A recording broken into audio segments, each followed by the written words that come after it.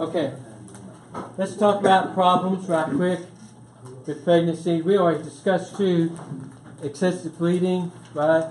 So if it's after the pregnancy, obviously you wouldn't do a fundal massage after the pregnancy or before the pregnancy, but excessive bleeding, we want to control that. Normal bleeding is 500 milliliters, so expect that. We talk about the spontaneous abortion or miscarriage. Remember to use the term miscarriage, not abortion. And we determined that would be some part of your assessment questions, okay, in the paragravida. Then ectopic pregnancy. So let's look at this. I've got a picture, ectopic outside the uterus, okay?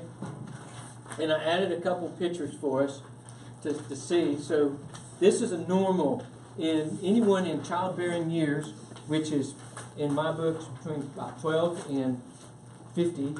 I've assisted delivering on a 12-year-old, and I've heard about people 50 delivering babies. Okay, so anyhow, within childbearing years, one thing that you will note that when a patient comes in the hospital and they're determining, hey, we need to see if they're pregnant, like for x-rays and stuff, okay, they're going to do a pregnancy test, all right, if they're in childbearing years. Why do they do a pregnancy test instead of just asking the patient, is there any possibility of you being pregnant? Because they don't know sometimes. They don't know what they're going to tell you. Right, they may not know. They may lie.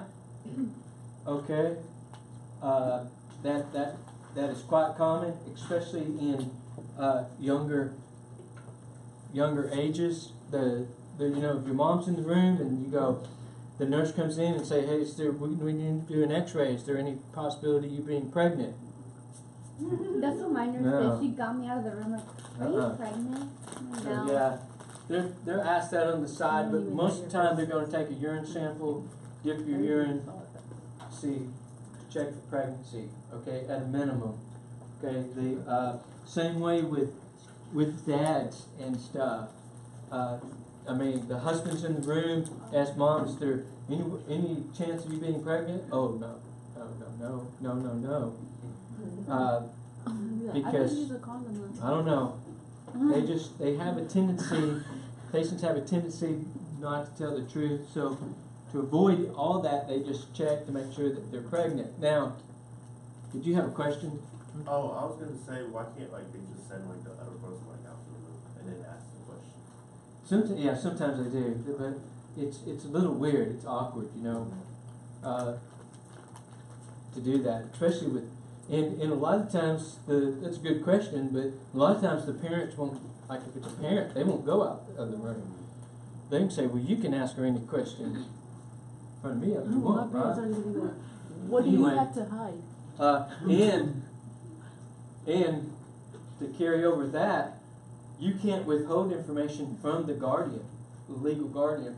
If the patient is below the age of 18, you can't withhold information from the parents. The parents are the legal guardian. You are, by law, you have to tell the parents. Okay? That's a biggie. You can't withhold that information. So to avoid all that, they just sort of test. So here, I plugged this picture in so you could sort of see outside.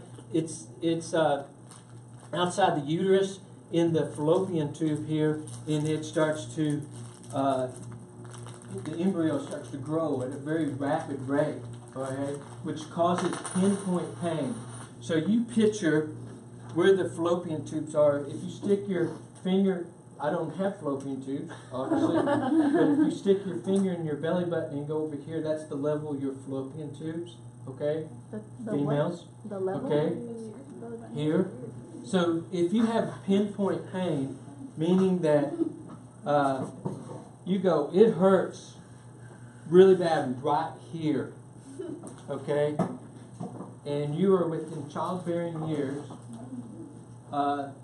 then that could be an ectopic pregnancy, or your patient could have an ectopic pregnancy. You want to do a sonogram there to make sure, okay? because it's life-threatening. The picture over here, which is not in your notes, if you keep looking, you'll never find it. Oh. This is a ruptured ectopic pregnancy. You start having blood, and here you can see the blood starting to bleed, and cause life-threatening conditions, life-threatening bleeding, peritonitis. Okay. Anyhow, this a lot of times is missed. Okay, by the doctors. Yeah, this is the head here of the embryo. Okay. Anyway, so ectopic pregnancy. Watch out for. Be aware of that. All right.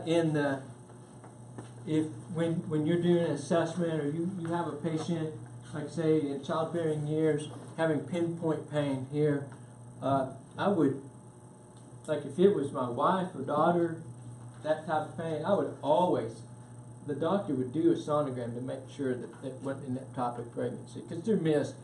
You have your descending colon on the left, so a lot of times they say, oh, you have real bad gas pains or an air pocket. You get an air pocket in your descending colon, it causes a lot of lower abdominal pain. Okay, a really bad lower abdominal pain. Okay, so it sort of gets masked there, and they're just thinking, oh, or cramps. They mistake it. Oh, it's you're starting the process of your menstrual cycle, and you have cramps or whatever. So it's a deal. It's an issue. Okay, so keep that in mind, because the doctors miss it a lot. These other two are just pre-delivery emergencies. So second, third trimester, what happens is here the patient gets what's called pre-eclamptic, okay, where they start getting headaches and edema. They get the cankles, all right. Their lower extremities get really swollen up. And the key to preeclampsia is hypertension or high blood pressure. So this patient becomes hypertensive. This is the time, so this patient with good prenatal care, this is the time when the OB doctor says, we're going to put you on bed rest. All right? And they put you on bed rest till you get this condition, your blood pressure down. Have you guys ever heard of that before? The mom's going on bed rest? What's the problem with that? You go to the doctor and the doctor says, hey, I'm going to put you on bed rest for 2 months. That means, let me define that, because it's sort of like, well, what is that? That means you get up out of bed to go to the bathroom and to wash, and then you get back in bed. Okay? That's what they really mean as bed rest. So what is the problem? What's the practical problem with that? Their muscles will be weak. I don't know. No, I mean practical problem. Like everyday life. They'll get scared. I don't know. Bored. Not concerned with boredom. Not concerned with you being scared. You may not know this. This may sort of be outside your sort of level of understanding at your age. Work. Oh.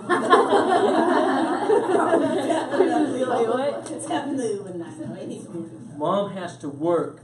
Most families now have 2 incomes. Most mom and dads work. It's not like the Leave It to Beaver age where mom didn't work. Most moms work, and y'all even know who Leave It to Beaver is? No. YouTube it one time. It's an old show way back in the 60s where, the wife was all dressed up when the husband came home from work, and she stayed home and cooked and cleaned and had babies. Okay? That is disgusting. Hey, just look it up one day. What's it called? Leave It to Beaver. But anyway, so they rely on the 2 incomes. If they don't have bed rest, you can't work, so you lose that income, correct? Okay, so they may not be able to do that. Still got to eat. Right? So you got to eat, and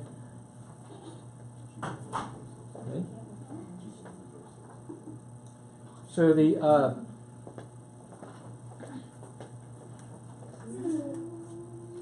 this happened to a friend of mine, not a close friend, but she was a 911 dispatcher.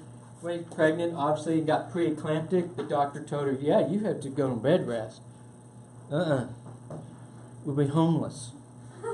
Okay, we would really rely on our income. So she went to work. She was still preeclamptic. Her blood pressure was still up there, but there was no bed rest. Okay, yeah, because it's just outside of your understanding right now. We think, oh, if you don't work, you don't eat. Okay, so she had to work, and she continued to do that, and then she got eclampsia.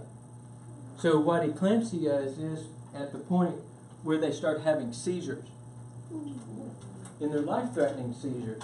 Okay, so this friend of mine got eclamptic. She had a seizure at work, okay, and it caused her to throw a clot, and then she had a stroke from there.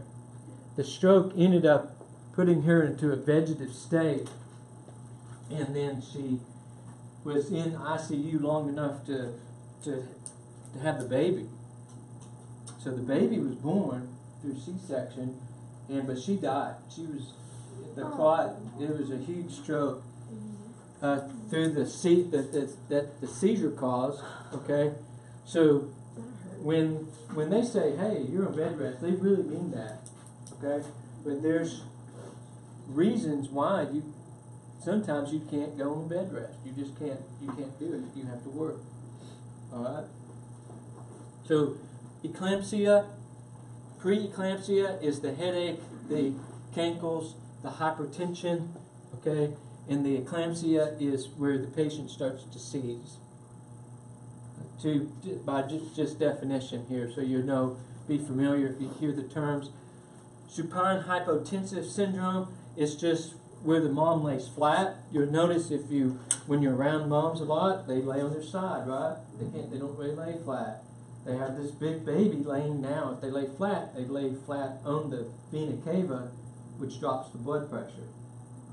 So that's just the supine hypotension syndrome. So you don't want mom laying flat. You want mom trying to sit up or laying on the side to push the baby off of the vena cava. Okay. Later, last 6 weeks when we talk about trauma, if we have to backboard a mom, put them on a backboard because of the spinal precaution, what they would do, they will tilt the backboard up and then wedge it, right? So they don't lay mom flat.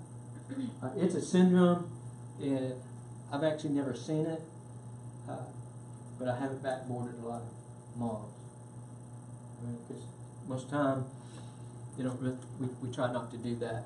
So 3 pre-delivery emergencies. Other ones is a placenta abrupto and placenta previa. Abrupto just sounds bad, doesn't it? Abrupto. Okay, and it is. It sounds like Harry Potter. So, placenta abrupto is where the placenta abruptly detaches from the uterus. Okay? And then the placenta previa is where the uterus sort of moves over the opening of the birth canal, or it's attached there. Okay?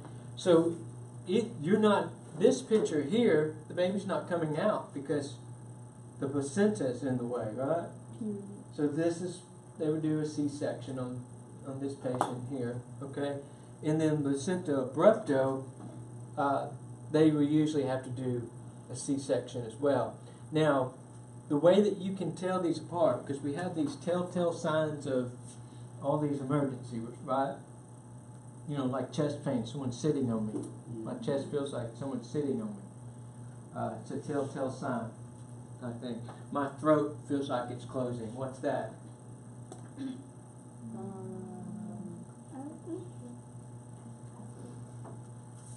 Feels like the telltale sign. I feel like my throat's closing up on me. My tongue's swelling. Allergic reaction. Anaphylaxis, right? Allergic reaction, right? So you have these sort of telltale signs. Anyway, hemiparalysis. That's a telltale sign. Hemiparalysis, huh? Stroke. Weak grip strength. Maybe stroke. Okay. Use our fast. Arm drift. Those are all telltale signs of a stroke. Anyway, so the telltale sign of placenta abrupto is painful, bright red vaginal bleeding. Painful, bright red vaginal bleeding. And the telltale sign of placenta previa is painless, bright red vaginal bleeding.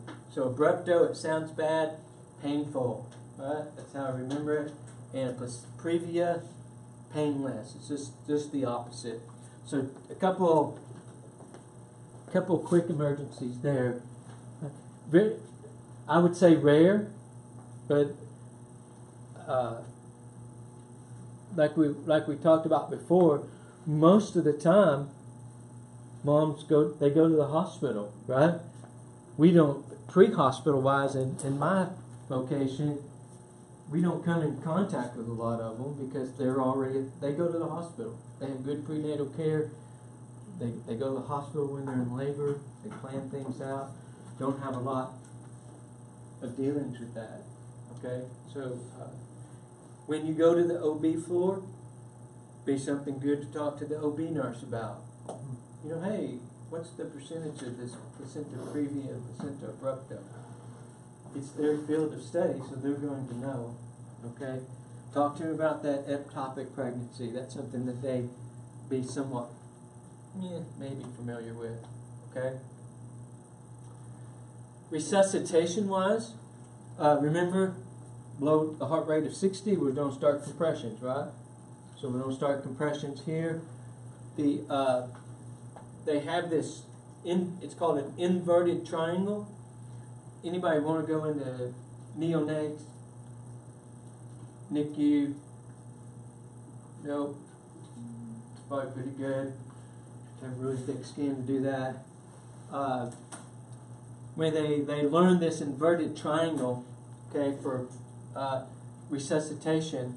So what we do first is we warm, dry, suction, and stimulate. Like you said in the video, they warm and they dry, they suction, they stimulate, tactile stimulation, and they're rubbing the baby, trying to stimulate them to cry, get the heart rate up, get them crying, exercise those lungs, right? It works the majority of the time. Stimulate them. If that doesn't work, and I'm saying quickly, we don't stimulate them for a number of minutes, and then this is quick. So hey, if you're not, if baby's all smurfed and you're tactile stimulating them and suctioning and trying to stimulate them, it's within just a small amount of time, okay, you would apply a octave responder. So that doesn't work within just a couple minutes. And I'm not really on that side that I wait that long. I'll give them blow by for about a minute. I'm like, no, and I'm going to start bagging them. Okay? If I bag them and I don't see almost an instant response to the bag valve mask, I'm going to intubate. Okay? Because babies, they decompensate very, very quickly. They compensate for a while, but they decompensate very quickly. And the last thing that you want is to drop this newborn's heart rate. The heart rate needs to stay up, 100 plus, right? Up above 100. We want to see that. Bradycardic baby, really bad sign. So we don't want that. So I'm going to intubate them, start oxygenating them. That heart rate doesn't pick up, like I said, below 60. I'm going to start compressions. And this is like bam, bam, bam, bam type things.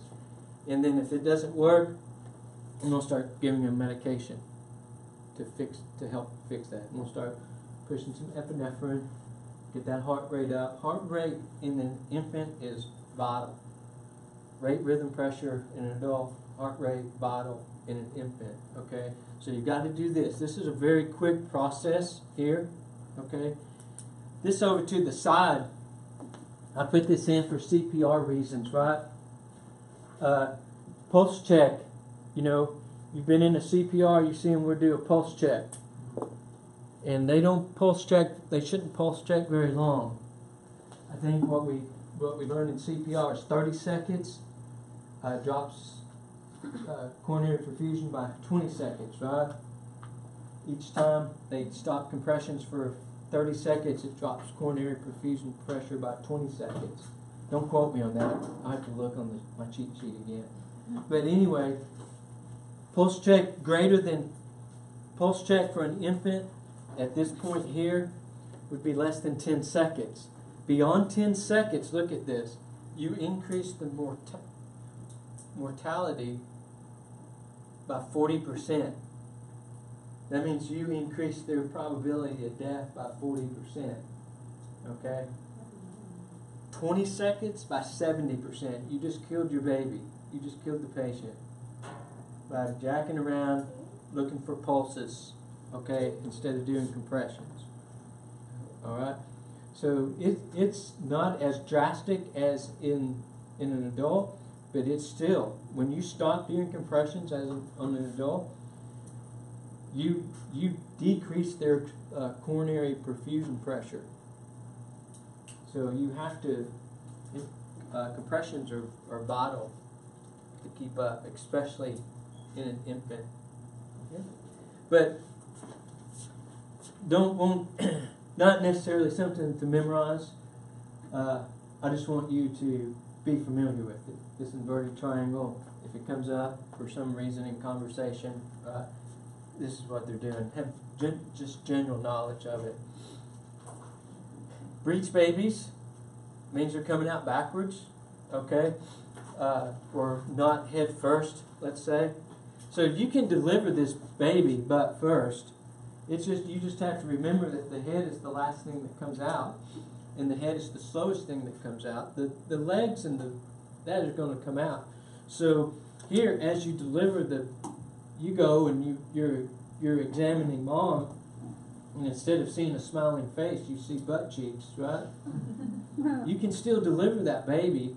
It's just that you remember that the legs are folded up underneath. So you have to sort of reach in and manipulate the legs a little bit, okay? And then deliver the baby the normal way. And just remember that the babies, once the thorax comes out, they try to breathe. So you may have to lift the head. Remember, they're coming out face down, right? So you may have to reach in the birth canal and lift up the face off of the I guess what would be the floor of the birth canal, but I'm sure there's a better term for it. But you just lift the head up and then deliver the head quickly. Let's push, mom. Not precipitous, but quick, right? A breech.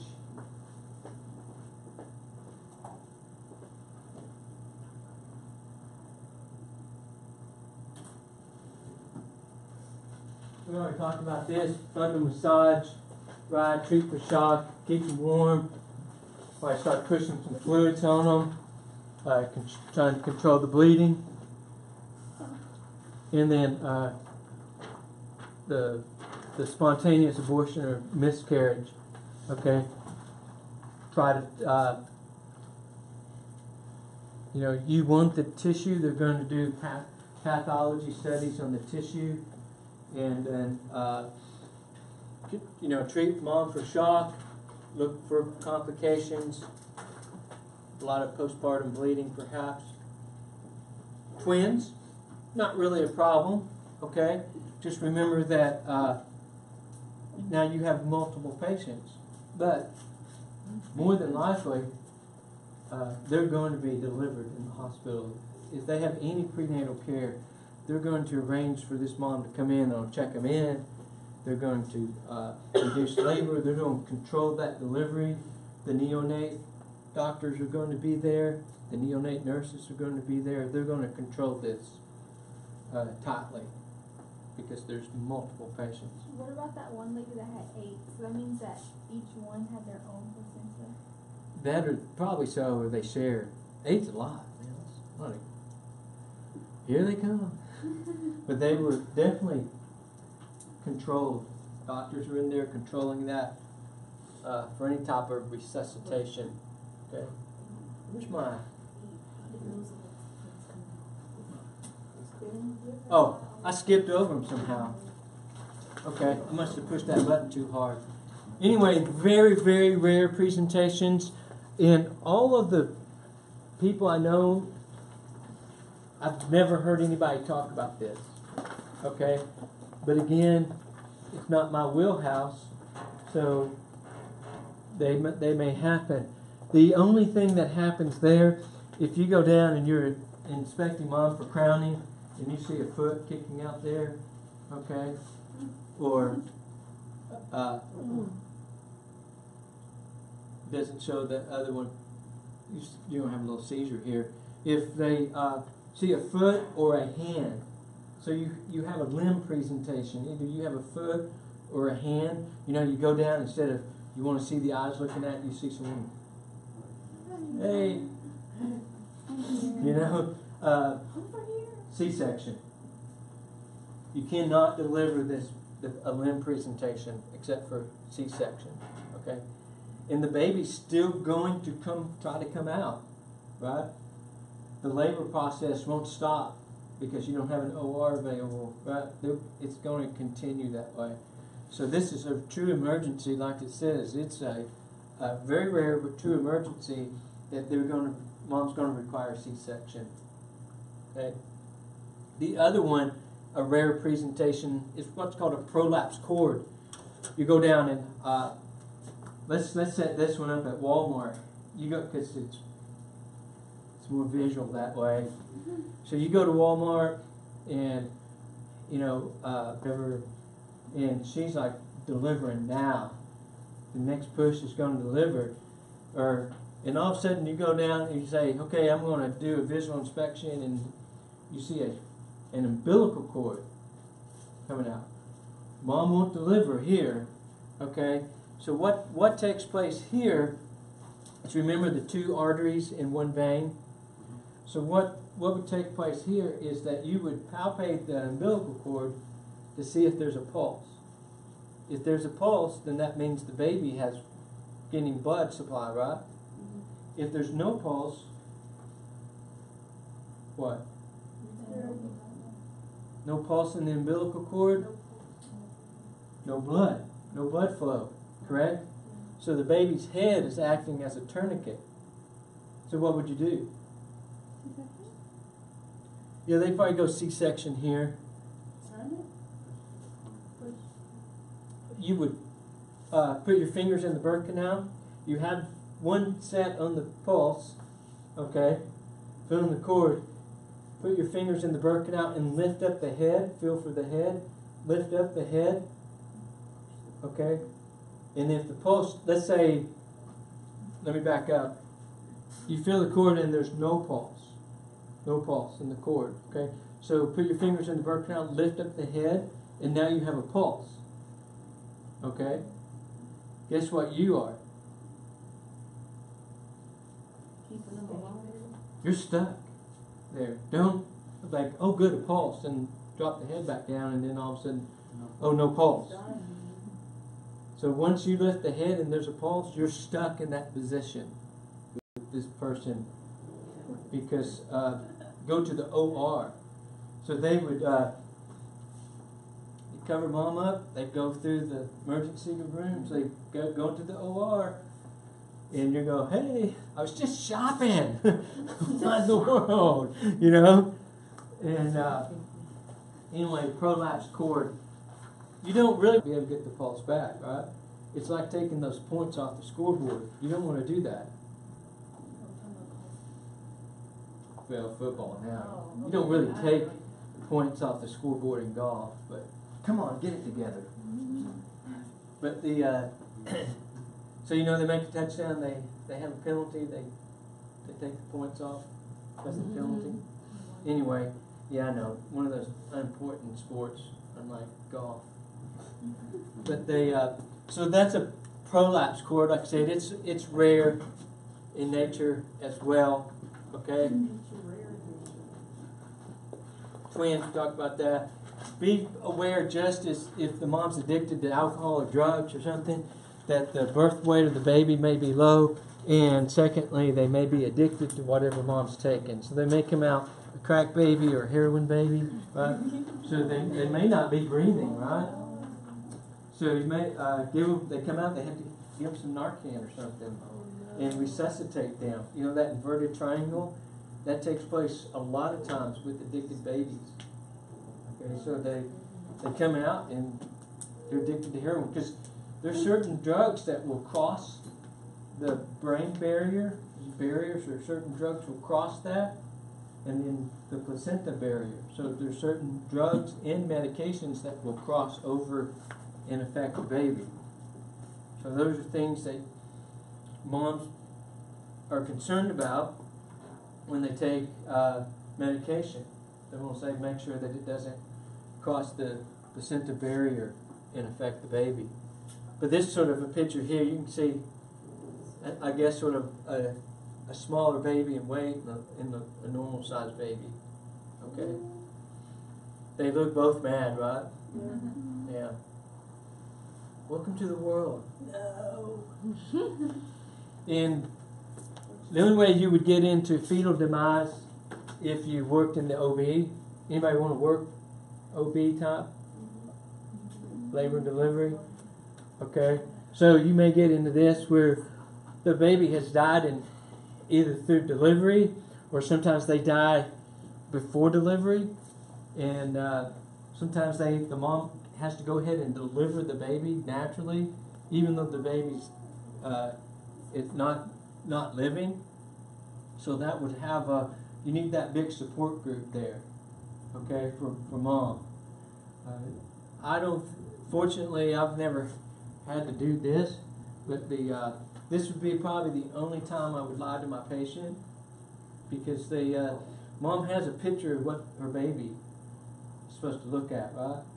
If the baby's been dead in the womb for days or weeks or whatever, it's not going to look like that. It could have the skin sort of sloughing off, be real discolored. Okay, so mom would say, "Let me hold my baby. Let me hold, even though it's not alive. Let me hold it." I'm like, "No. Let's wait till you get to the hospital." And then I'd say, "I can't let you do that." I would lie to the patient. I could give mom the baby and let her hold it, but not in my world, not in the back of an ambulance, because mom's support group is me, right? So I want to make sure that she has her support group there. Maybe they'll clean up the baby a little bit, do something, but the brain doesn't forget anything, and it sure doesn't forget pictures like that. So for me, it's better for mom to have the picture of her baby that's up here. Does that make sense? Mm-hmm.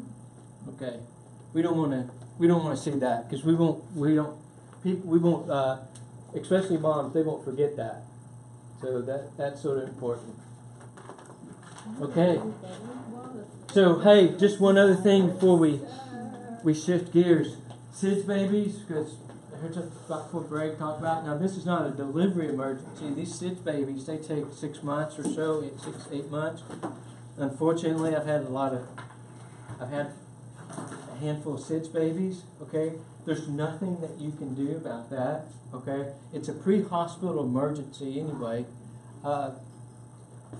It's a syndrome, so they're learning nonstop on what to do with the babies, okay? Different fatalities. They study this and they say, okay, don't feed them on their back, because they think that they have a tendency to aspirate and different things. Usually a SID baby comes in and the mom puts the baby down for a nap and they don't wake up. The mom is hyper aware that the baby has not woke up in a certain length of time.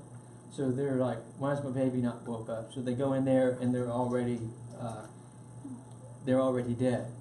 Baby's in cardiac arrest, okay? And they've probably been that way for a long time. A lot of times, pre-hospital wise, you get a SIDS baby and they're already in rigor mortis. Savvy rigor mortis? Mm-hmm. Rigor mortis is a temporary stiffening of the muscles. So you take the head, and rigor mortis shows up first in the neck. So you try a head tilt chin lift, and if the neck is really stiff, that means the baby's in rigor, which is one of the obvious signs of death. It's rigor mortis. The other sign of death is dependent lividity, okay, which means the baby's been like laying on their back, so they'll have sort of discoloration on their back where the blood has pooled on here. So dependent lividity, rigor mortis, and dependent lividity are two obvious signs of death, irreversible death. Okay, so we usually don't do CPR that way. I never do CPR that way, because the fact if the baby's in rigor or dependent lividity, you're just giving false hope to the mom in the family. That's all you're doing, because it's obvious sign of death. Baby's not going to survive that. Okay, so you have to sort of, in my world, you have to prepare the mom for that, and it takes some time. Okay, and get the parents there, the husband there, whoever is in the support group. All right. The other thing that I warn you about, because I had the tragedy of doing this, in a short period of time, I ran a CPR on a 4-day-old, 4-week-old, and a 4-month-old. Okay, and they all died the same way, by suffocation. And it was all an accident. It was a horrible accident. But what happens is that mom or dad, okay, or sibling, one was their brother, suffocated them. Because what happens is, everybody wants, oh look, you're sleeping with the baby, how cute, let's take a selfie. I'm about to go to sleep with my baby. We have a crib for a reason, right? Okay, put the baby in the crib. Because what happens is we have a tendency to roll over. Moms are tired anyway, right? They're really tired. So they're really tired, and they roll over, and when they go to sleep, man, they're asleep. So they roll over and they go to sleep, and they roll over on baby, and the baby's soft. They just sort of push them into the mattress, roll over on them like a pillow, and they don't notice it until it's too late. It happens the same way all the time. So if you know family members or whatever that sleeps with their baby, warn them about that. Hey, you can suffocate them very easy that way. Okay, that happens a lot. And it's tragic because now the family member has the guilt that they killed their baby, right? Or the little kid has the guilt that they killed their brother or sister. Anyhow, not to be doom and gloom, but that's too late. Yeah, but that's real important because you guys know a lot of people, and this is very common that takes place. And we want to sort of, because part of your job as a medical practitioner of some sort or in some field is education, right? So you want to educate them. Hey, no, let's not do that. That's really deadly. I've seen it way too many times. 3 times in like 3 weeks. Okay, but a lot more than that. And there's nothing we can do. They're already either in rigor mortis or there's really nothing we can do at that point. Okay? Good? Ready to deliver babies?